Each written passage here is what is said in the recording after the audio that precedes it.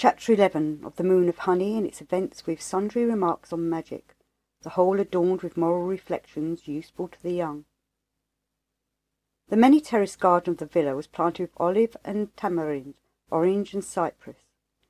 But in the lowest of them all, a crescent over whose wall one could look down upon one of the paths that threaded the hillside, there was a pavement of white marble. A spring wept from the naked rock and fell into a circular basin. From this small streamlets issued and watered the terrace in narrow grooves between the slabs. This garden was sacred to lilies, and because of its apt symbolism, Cyril Gray had chosen it for the scene of Lisa's dedication to Artemis. He had set up a small triangular altar of silver, and it was upon this that Sister Clara and her disciples came thrice nightly to make their incantations. The ritual of the moon might never be celebrated during daylight. Upon the evening of Monday, after the adoration of the setting sun, Sister Clara called Lisa aside and led her to this garden. There she and the handmaidens unclothed her and washed her from head to foot in the waters of the sacred spring. Then she put upon her a solemn oath that she would follow out the rules of the ritual, not speaking to any man except her chosen, not leaving the protection of the circle, not communicating with the outer and uninitiated world, but on the other hand devoting herself wholly to the invocation of the moon. Then she clothed her in a specially prepared and consecrated garment. It was not of the same pattern as those of the order. It was a loose vestment of pale blue covered with silver tissue, and the secret sigils of the moon were woven cunningly upon its hem. It was frail, but of great volume, and the effect was that the wearer seemed to be wrapped in a mist of moonlight. In a languid and mysterious chant, Sister Clara raised her voice, and her acolytes kept a chord on their mandolins. It was an incantation of fervour and of madness, the madness of things chaste, remote, and inscrutable. At the conclusion she took Lisa by the hand and gave her a new name, a mystic name engraved upon a moonstone set in a silver ring which she put upon her finger. This name was Iliel. It had been chosen on account of its sympathy of number to the moon, for the name is Hebrew, in which language its characters have the value of 81, the square of 9, the sacred number of the moon. But other considerations helped to determine the choice of this name. The letter L in Hebrew refers to Libra, the sign under which she had been born, and it was surrounded with two letters, I, to indicate her envelopment by the force of creation and chastity, which the wise men of old hid in that hieroglyph. The final L signified the divinity of her new being, for this is the Hebrew word for God and is commonly attached by the sages to divers roots, to imply that these ideas have been manifested in individuals of angelic nature. This instruction had been given to Lisa in advance. Now that it was ceremonially conferred upon her, she was struck to the heart by its great meaning. Her passion for Cyril Gray had been gross and vehement, almost vulgar. He had translated it into terms of hunger after holiness, of awful aspiration, of utter purity. Nor Rhea Silvia, nor Samael, nor any other mortal virgin had ever glowed to inherit more glorious a destiny, to feel such infinite exaltation of chastity. Even the thought of Cyril himself fell from her like a stain. He had become no more than a necessary evil.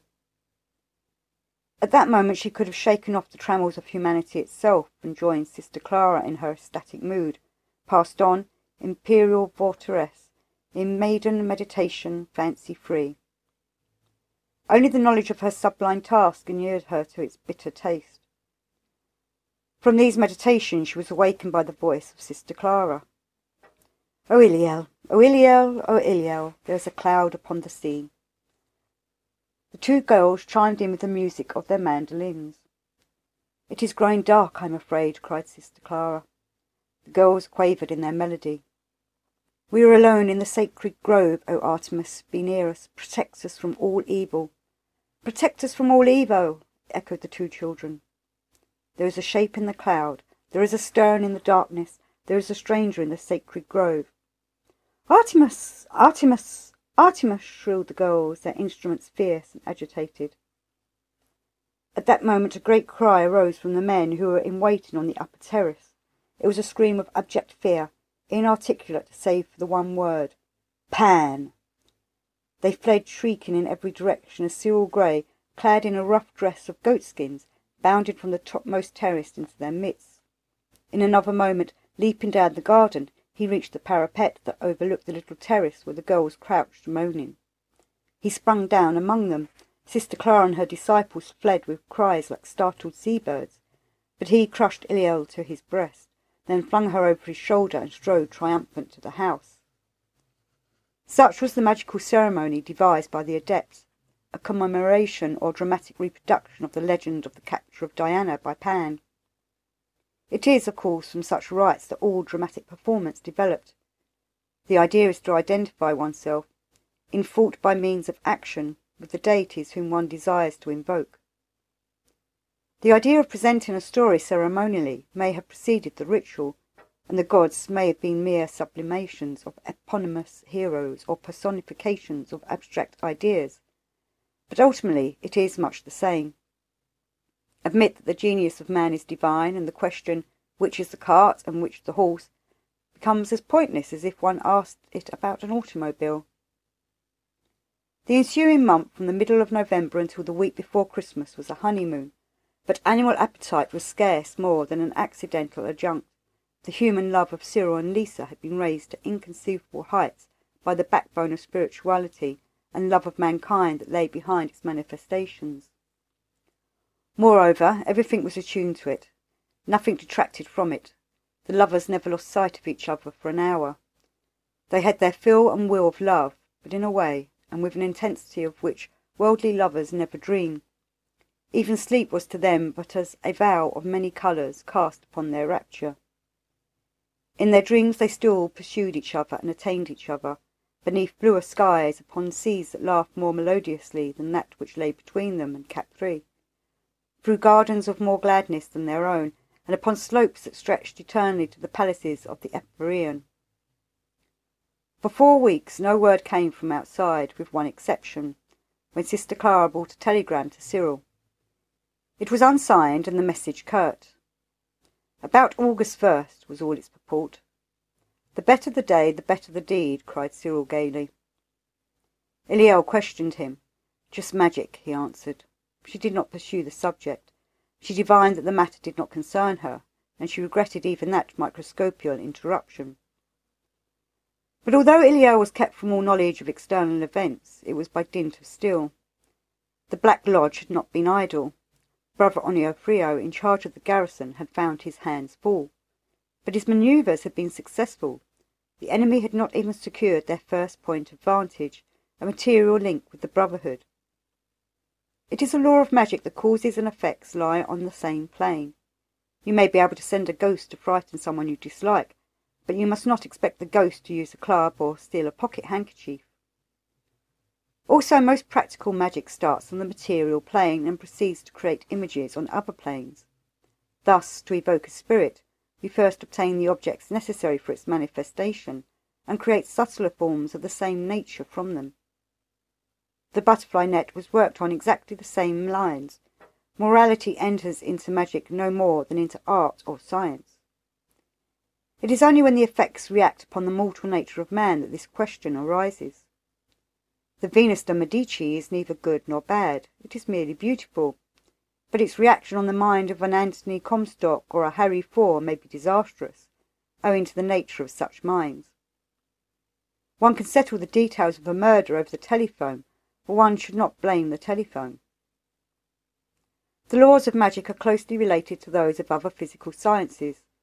A century or so ago men were ignorant of a dozen important properties of matter: thermal conductivity, electrical resistance, opacity to the X-ray, spectroscopic reaction, and others even more occult. Magic deals principally with certain physical forces, still unrecognized by the vulgar, but those forces are just as real, just as material, if indeed you can call them so, for all things are ultimately spiritual, as properties like radioactivity, weight, and hardness. The difficulty in defining and measuring them lies principally in the subtlety of their relation to life. Living protoplasm is identical with dead protoplasm in all but the facts of life. The Mass is a magical ceremony performed with the object of endowing a material substance with divine virtue, but there is no material difference between the consecrated and the unconsecrated wafer. Yet there is an enormous difference in the moral reaction upon the communicant, recognizing that its principal sacrament is only one of an infinite number of possible experiments in talismanic magic. The Church has never denied the reality of that art, but treated its exponents as rivals. She dare not lop the branch on which she sits.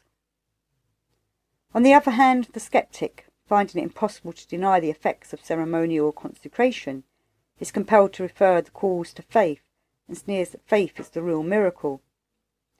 Whereupon the Church smilingly agrees, but the magician, holding the balance between the disputants and insisting upon the unity of nature, asserts that all force is one in origin. He believes in the miracle, but maintains that it is exactly the same kind of miracle as charging a Leyden jar with electricity. You must use the moral indicator to test one, an electrical indicator to test the other. The balance and the test tube will not reveal the change in either. The Black Lodge knew well enough that the weak strand in the butterfly net was Lisa's untrained mind. Its white-hot flame of enthusiasm, radiating passionate love, was too active to assail directly, even could they have succeeded in communicating with it. But they were content to watch and wait for the reaction, should it come, as they knew it must ultimately do. Eros finds Tereos always on his heels. Soon or late he will be supplanted, unless he had the wit to feed his fire with the fuel of friendship. In the meanwhile, it was the best chance to work upon the mind through the body. Had they been able to procure a drop of Iliel's blood, she might have been as easy a prey as that unlucky engine-driver of the Paris-Rome Rapide. But Sister Clara saw to it that not so much as a nail pile of Iliel escaped careful magical destruction, and Brother Onofrio organised a nightly patrol of the garden, so that no physical breach of the circle should be made. The man in charge of the mission of the Black Lodge was one Uthrite, a dull and inaccurate pedant without imagination or real magical perception.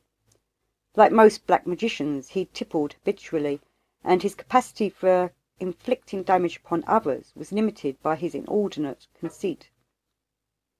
He hated Cyril Grey as much as he hated anyone, because his books had been reviewed by that bright spirit in his most bitterly ironical strain in the Emerald Tablet, the famous literary review edited by Jack Flynn, and Grey had been at particular pains to point out elementary blunders in translation, which showed that Arthurite was comically ignorant of the languages in which he boasted scholarship.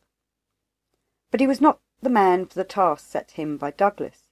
His pomposity always stood in his way. A man fighting for life is exceptionally a fool if he insists on stopping every moment to admire himself. Douglas had chosen him for one of the curious backhanded reasons which so often appeal to people of perverse intelligence. It was because he was harmless that he was selected to work harm. A democracy often chooses its generals on the same principle. A capable man might overthrow the Republic. It apparently prefers to be overthrown by a capable enemy. But Douglas had backed him with a strong executive.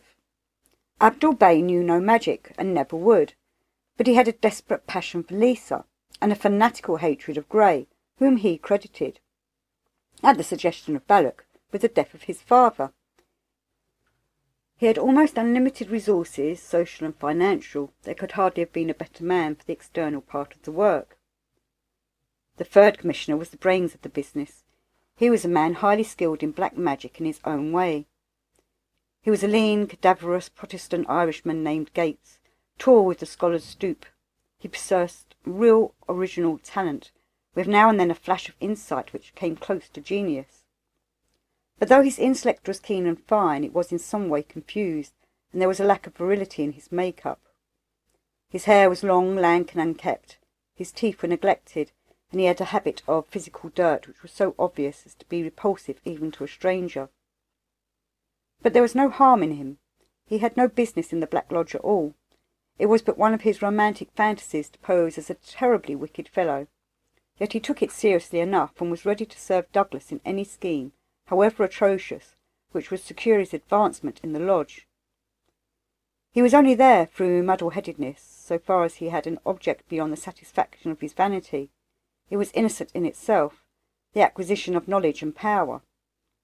He was entirely the dupe of Douglas, who found him a useful stalking horse, for Gates had a considerable reputation in some of the best circles in England.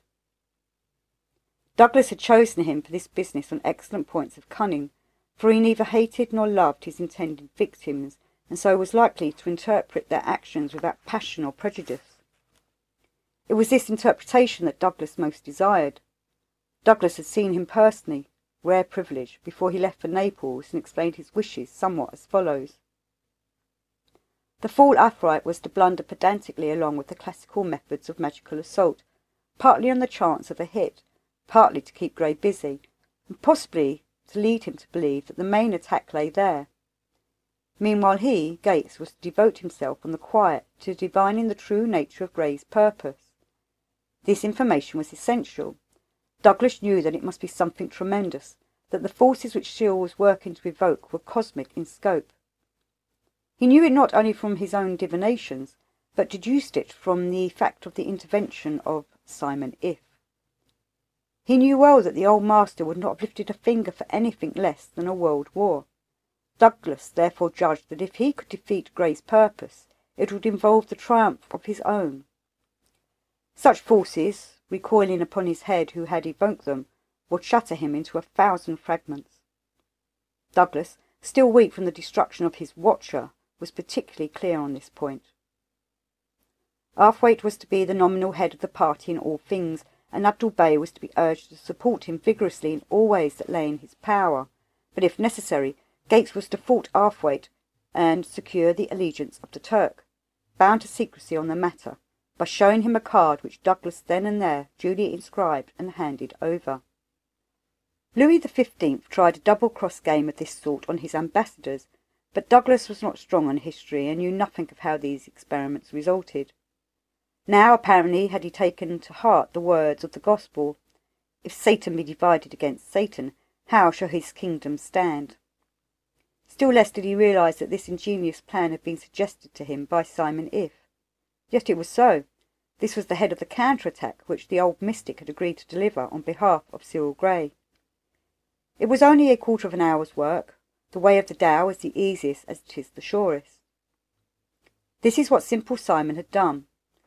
Since all simple motion is one-pointed and its enemy is inertia, the swordsmith brings his sword to a single sharp edge, the fletcher grinds his arrow barb to a fine point, your dum-dum bullet will not penetrate as does your nickel tip, and you cannot afford to use the former unless the power of penetration is so great as to reach the soft spots before the bullet expands and stops. This mechanical principle is perfectly applicable in magic. Therefore, when there is need to resist a magical attack, your best method will be to divide your antagonist's force. Douglas had already lost a pawn in the game. Akbar Pasha, having gone to his destruction through setting up an idea of his own, apart from and inconsistent with the plan of his superior. The defect is inherent in all black magic, because that art is itself a thing set up against the universal will. If it were not negligibly small, it would destroy the universe, just as the bomb-thrown anarchist would succeed in destroying society if he amounted to, say, 1/3 of the population.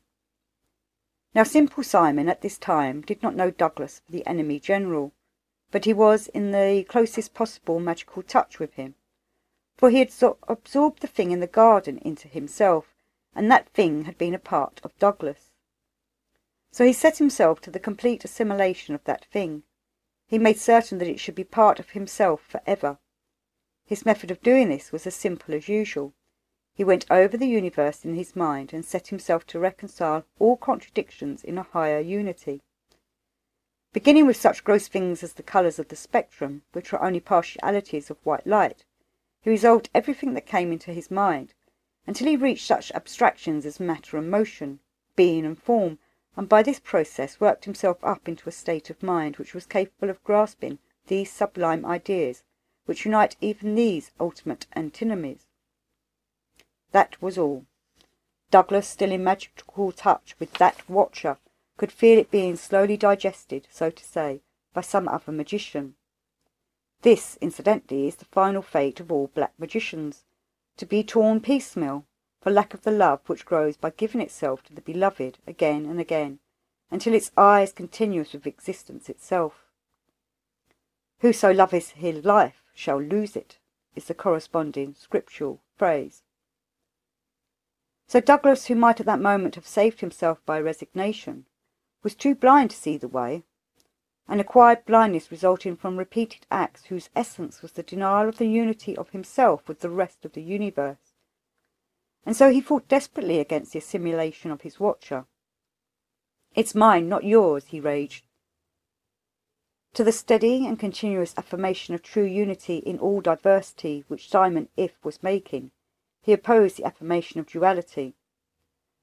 The result was that his whole mind was aflame with the passion of contrasting things, of playing forces off against each other. When it came to practical decisions, he divided his forces and deliberately created jealousy and hatred where cooperation and loyalty should have been the first and last consideration. Yet Simon If had used no spell but love.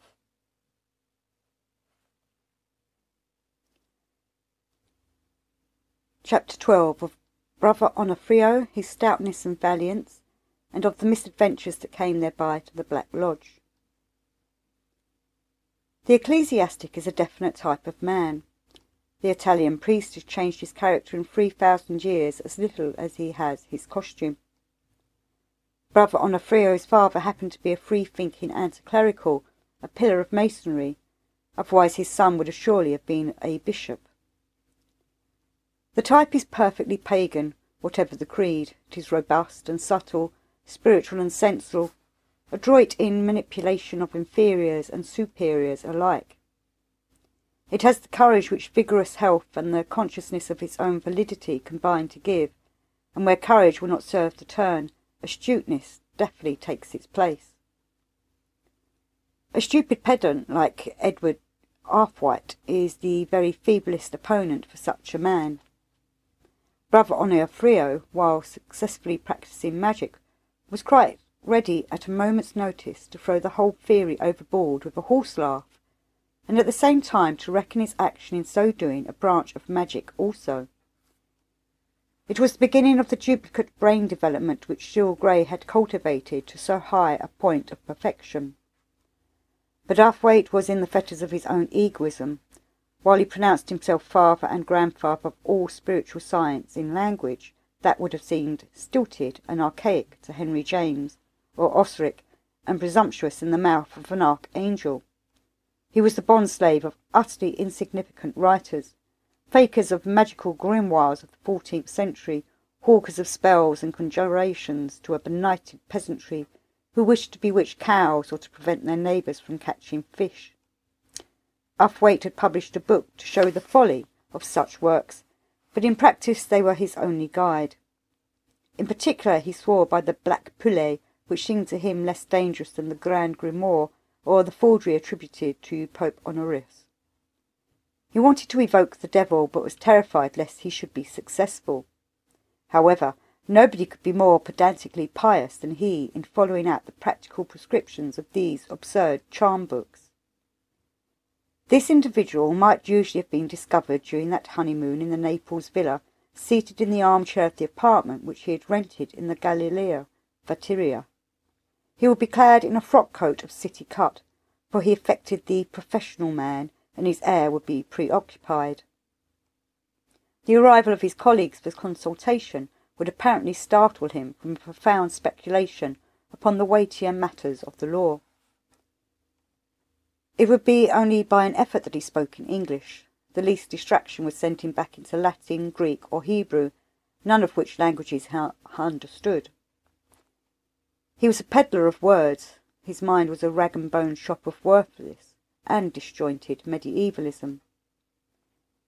After a severe struggle he would proceed to an allocution. He never spoke, he monologized. The first formal conference took place when they had been about a week in Naples.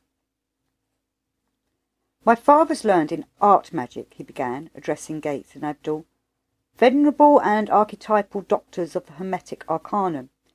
It hath been sacramentally imposed upon our sophistic tabernar by the monumentally aggravated psychomentality of those whose names in respect of known dedications must here, juxta nos, the hild ob Danaios, as I should at umbriate advisedly, for is it not script concerning Cowans in the archives of the Claremont Harodim, that a term, in fine, should meet the orbit and currency of the heretic and apostate, quem in Tartorum conjuro, Heit Grey, in his Areopagus of the averse hierarchy, I exiterate, clam populo, that all warrants of precursors felt no ramifications per adventure in the actual concatenation, sed me judici, it is meliorated that by virtue and cosmodominici of Satanas, cognomen ineffable,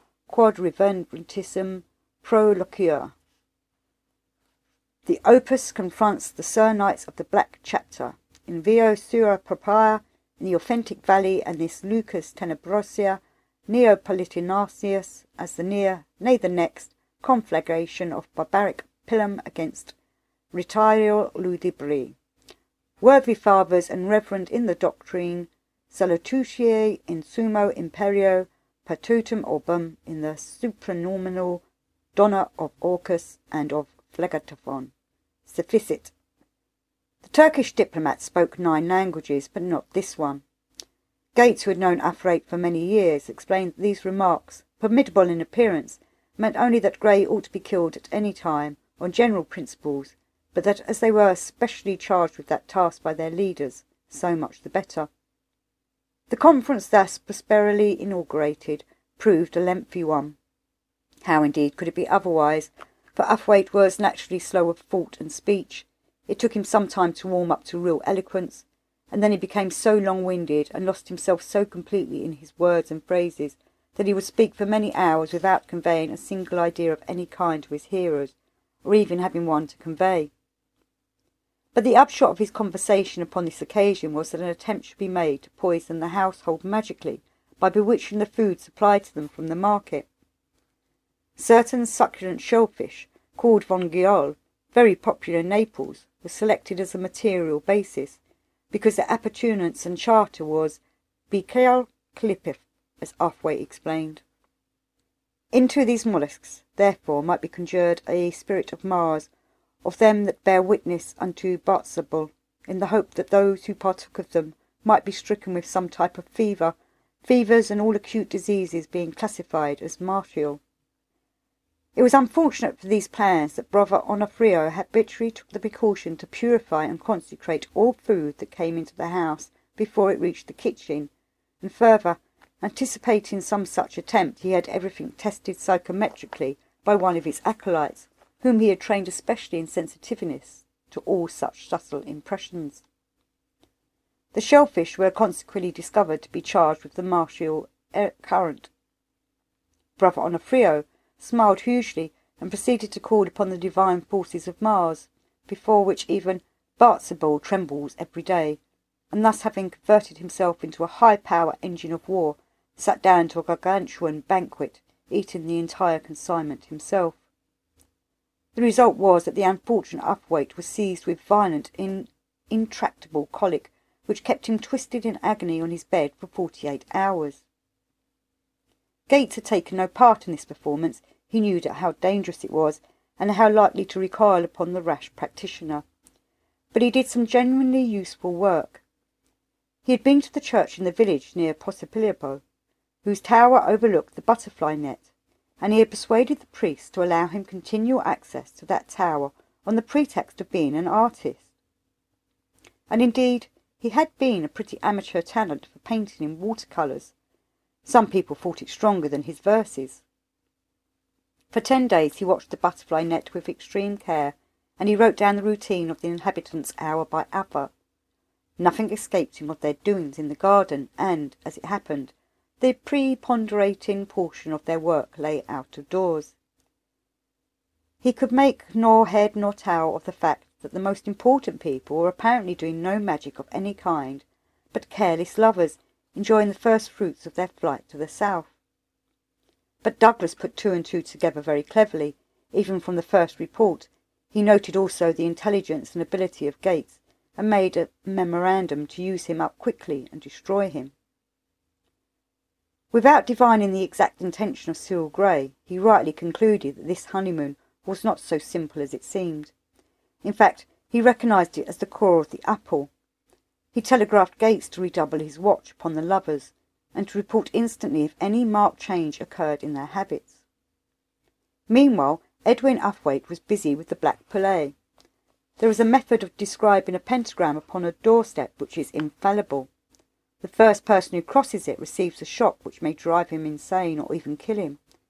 A magician would naturally be suspicious if he found anything of this kind on his front doorstep, so Uthwaite cleverly determined to paint the pentagram in gum arabic, which would hardly be visible. Accordingly, he went to the butterfly net at dead of night, armed with this means of grace, and set to work by the light of a candle lamp. He was careful to make the pentagram so large that it was impossible to cross the bridge without stepping over it. Absorbed in his inspiring task, he did not notice, until the last stroke was in its place, that he was himself hemmed in between his pentagram and the door of the villa. He crouched in terror for the best part of an hour, then a hint of daylight made him fearful of discovery. He was forced to make a move of some sort, and he found that by careful sidling he could escape to the parapet of the bridge. But he was no climber. He overbalanced and fell into the chasm, being lucky to escape with a severe shaking. On his limping way back to Naples, he was overtaken by an icy shower of rain, and as he got into bed, too late to avoid a nasty chill, which kept him in bed for a week, he had the irritating reflection that his pentagram must have been washed away. But he had not become known as the most voluminous of modern pendants without perseverance. His literary method was that of the tank. It was not agile, it was not versatile, it was exposed to artillery attack, but it proceeded. He was as comprehensive as the catalogue of the British Museum, and almost as extensive, but he was not arranged. Such a man was not to be deterred by 2 failures, or 42. Indeed, but for the frank criticism of Gates, he would have counted them successes. For his third experiment he chose the wonder-working serpent, whose possession confers the power of attracting love. The appeal lay in the failure of Abdul to make any impression upon Lisa, whom he had courted in characteristically local manner by appearing, guitar in hand, below the terrace where she had been dedicated to the moon. He caught her there alone and called her by her name. She recognised him instantly. She had been violently attracted to him at the ball where they had originally met, and, until she had seen Cyril, regretted constantly that she had missed the opportunity. The memory of that thwarted desire sprang vehement upon her, but she was at the white heat of her passion for Cyril. Even so, she half hesitated. She wanted to keep Abdul on ice, so to speak, for a future occasion. Such action was as instinctive with her as breathing. But her obligation was still fresh in her mind. She was pledged not to communicate with the outer world. She ignored him. She turned and left the garden without so much as a gesture, and he went back to Naples in a black fury against her. The wonder-working serpent was therefore an operation entirely to his taste. Gates thought the line of attack hopeful. He was totally sceptical of Lisa's virtue, or any woman's, and he had lived on women long enough to make his view arguable within the limits of his experience. He bade Abdul try again. Good, then let magic aid. In order to possess the wonder-working serpent, it is necessary, in the words of the grimoire, to buy an egg without haggling, which, by the way, indicates the class of person for and by whom the book was written. This egg is to be buried in a cemetery at midnight, and every morning at sunrise it must be watered with brandy. On the 9th day a spirit appears and demands your purpose. You reply, "I am watering my plant." This occurs on 3 successive days. At the midnight following, the egg is dug up and found to contain a serpent with a cock's head. This amiable animal answers to the name of Ambrosio. Carry it in your bosom, and your suit inevitably prospers. Uthwaite put this scheme into careful rehearsal, and having got the conjurations and ceremonies perfect, for the egg must be buried with full military honours, as it were, he reached the 3rd day without mishap. But at this point a spirit appeared, a guardian of the cemetery, and, dissatisfied with his answers, took him to the police station as a wandering lunatic. A less otherworldly master of the dark sciences might have bribed the official, but Athwaite's self-importance once again stood in his way. He got in deeper, and in the end it was Gates who offered to be responsible for him and persuaded the British consul to use influence for his release. As so many workers of magic have done, from the Yokan and Bastalan to Tonga and Mongolia, Athwaite attributed his defeats to the superior cunning and wickedness of his opponents. Gates himself had varied his pleasures by a much more serious attempt to create a magical link with the garrison. From his tower he had observed many pigeons upon the hillside, and he began to tame these, spreading corn upon the tower. In 3 days they were eaten out of his hand. He then trained them to recognise him and follow him from place to place. A week later he found a moment when the garden was deserted save for a single patrol, and threw his grain over the wall. The pigeons flocked to it and fed. Now it so happened that the patrolling magician was unsuspicious. He was aware that the benign influence of the house made its gardens attractive. There flowers bloomed brighter than elsewhere, and all nature's wanderers seemed to look to it as their refuge. They felt instinctively the innocence and goodwill of the inhabitants, and thronged those hospitable terraces. When Gates moved on, the pigeons followed his next throw round the first corner. He placed the remains of his supply of corn in a small heap on the ground. The pigeons unsuspectedly approached, and he threw a net over 6 of them. This was a great point gained, for the Black Lodge was in possession of living things that had come from within the guarded precinct. It would be easy to attack the inmates by means of sympathetic magic. As it chanced, 2 of the birds were male, but pigeons being of the general nature of Venus, it was decided to try to identify them with the least male persons of the garrison, namely the 4 women and the 2 boys. Accordingly, ribbons were tied to the necks of the birds, and the names of the intended victims inscribed upon them. Magical ceremonies were now made, Gates, who took a real interest in the experiment, being the leader. When he considered the identification adequate, he placed red pepper on the tongues of the birds, and was rewarded the following morning by seeing Sister Clara turn upon one of her girls with a gesture of rage. He could even hear faintly the tones of anger in her voice. But Brother Onofrio had not failed to observe the same thing, and he divined instantly that a breach had been made in his circle. He went immediately to Sister Clara and compelled her attention by a sign of authority that no initiate dare overlook. "Sister," he said very gently, "you do not speak with man. What cause, then, can there be for bitterness?" She answered him, still angrily. "The house is upside down," she said. "Iliel is as irritable as an eczema. The boys have both made insulting faces at every one they have seen this morning, and the girls are absolutely impudent.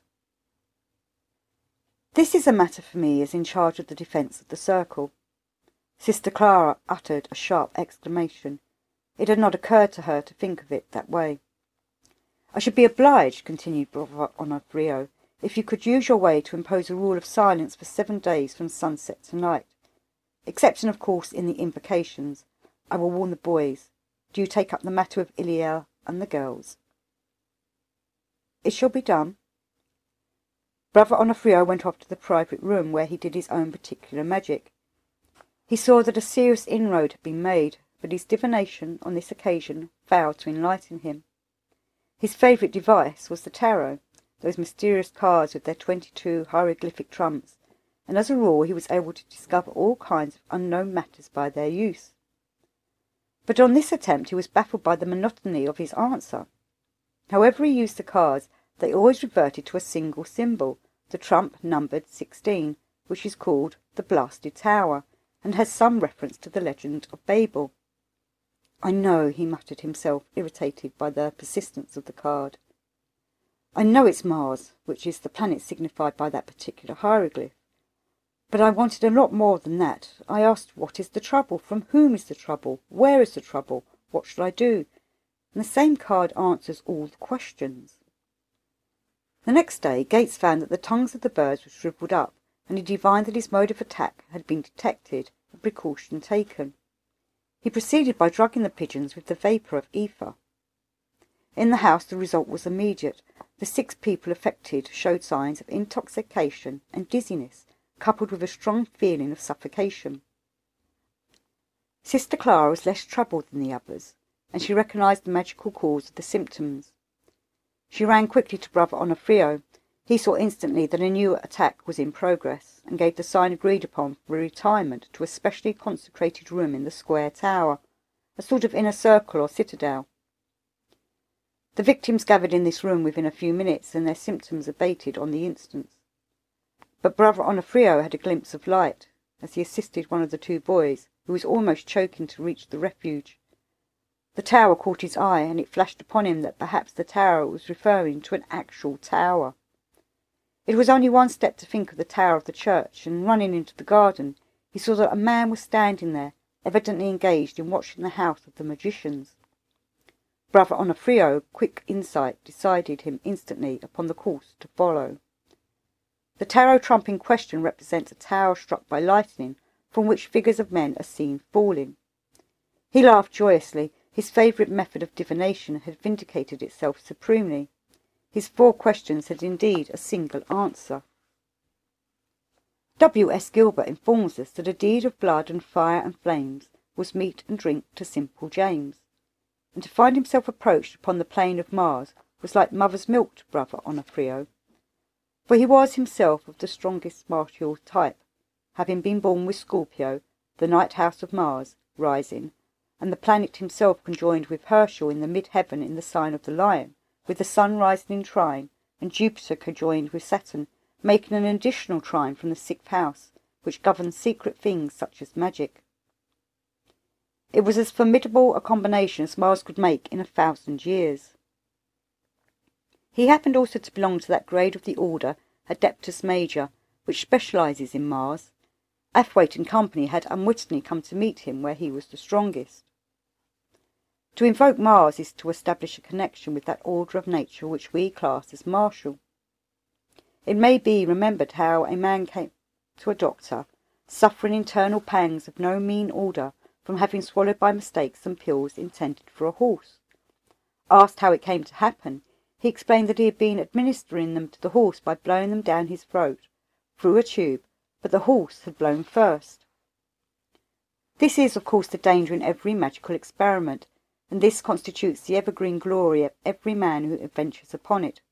For at each new portal he enters naked and newborn to confront, he knows not what, malignant enemies. The sole excuse for the existence of our miserable species lies not in intelligence, but in this masterful courage, this aspiration to extend the empire of the spirit. Even the blackest of magicians like Douglas, or the stupidest like Athwaite, is a higher type of being than the bourgeoisie who goes along with his nose on the ground, picking up gold bricks in the mire. Now when Brother Onofrio found Gates perched upon the campanile, he saw the martial symbol complete, alone awaiting the lightning flash. There was no need for him to produce a thunderstorm, as it would have been if Gates had been an ordinary man, accessible only to coarse influences. No, Brother Onofrio knew how to assimilate the church tower to the blasted tower of the tarot without appealing to the material forces of nature, so called, as if matter was not comprehensive as nature herself. But the English language is full of these booby-traps. He went to his laboratory, took out the tarot card 16 and set it up on the altar. He lighted the fire upon the tripod, and he kindled the incense of dragon's blood that stood ready in the iron censer. He then put upon his head the steel crown of Mars, thorny with its 4 flashing pentagrams, and he took in his hands the heavy sword, as long as himself, with a 2-edged blade tapering from a width at the junction of the hilt of no less than 5 inches. Chanting the terrible conjurations of Mars, fierce war songs of the olden peoples of the world, invocations of mighty deities throned upon the thunder, he sent out his arrows and scattered them, he sent forth his lightnings and consumed them. Brother Onofrio began the war dance of the serpent, the invoking dance of Mars. Close coiled upon the altar at first, he took gradually a wider sweep, constantly revolving on himself, but his feet tracing a complex spiral curve. On reaching the door of the room, he allowed the serpent to stretch out its length, and never twisting on himself, came out upon the terrace. Gates was still at his post upon the campanile. He had been about to go, but this new feature of the routine of the house riveted him to his place. This was just what Douglas needed to know. He leaned upon the parapet of the tower, watching with infinite eagerness and minuteness the convulsions of the adept. Once upon the terrace, Brother Onofrio proceeded to coil up his serpent after him, diminishing the sweep of his spirals until he was at 0, merely rotating on himself. Then he began the second part of his work, the dance of the sword. Slowly he began to cause his feet to trace the pentagram, and he allowed the sword to leave his body as he quickened his pace, just as one sees the weights of the ball governor of a steam engine fly outwards as pressure and speed leap higher. Gates was altogether fascinated by the sight. In the sunlight, this scarlet figure, with lights darting from every brilliance of its steel, was a magnificent spectacle, almost bewildering in its intensity.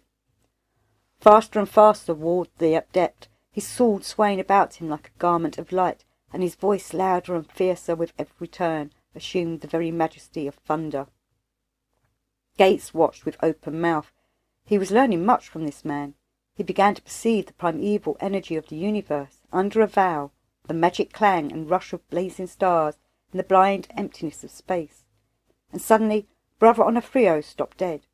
His voice snapped short into a silence far more terrible than any word, and his long sword was still, fearfully still, stretched out like a shaft of murderous light, the point towards the tower.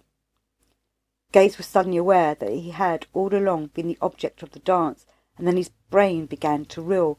Had the whirling flashes hypnotized him? He could not think. The world went black for him. Automatically he clutched at the parapet, but he pitched headlong over it and crashed upon the ground 100 feet below. On the terrace, Brother Onofrio was beginning the banishing spirals of Mars, with songs of triumph into which stole, as if surreptitiously, some hint of that joy of love which, from the beginning of time, has welcomed the victorious soldier.